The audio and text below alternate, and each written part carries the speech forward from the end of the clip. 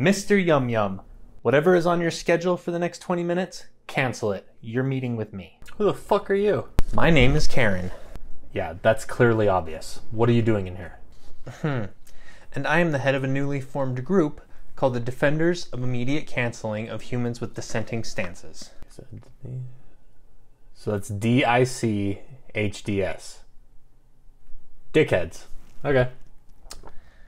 Our name hasn't been decided yet. I really think it has, Karen. Either way, it is our belief that if we are truly to progress as a society, we can no longer allow any intolerant behavior or closed-minded ways of thinking in any of our works of fiction either. It sounds very open-minded of you. As such, I am here to discuss the immediate canceling of certain of your champions that further propagate toxic ideology because of either lore or certain in-game abilities. You guys are trying to cancel fictional characters because you believe their backstories and gameplay affect real-life decisions. Yes, and the first one is a champion named Kain. His ability to non-consensually enter champions, especially when a large majority of your champions are female, is outright disgusting. And anyone who plays Kain is just as, if not even more, disgusting. Okay, well, I actually agree with you on that part. But what if instead of canceling him, we make his ult a skill shot, and if he hits it, a DocuSign pops up in the middle of the screen that would give him consent? We demand he be canceled by next patch. Moving on. Now, even though practically all of your male champions are poster boys for toxic masculinity, Draven is by far the worst, and we expect him and his brother Darius to also be canceled because of it. Makes sense. Tyler one's a Draven main.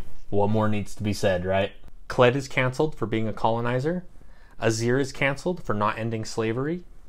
Anything to do with police is canceled. Don't think just because of Arcane, we forgot Vi's abilities used to say excessive force and assault and battery. Oh, that means any police skin as well.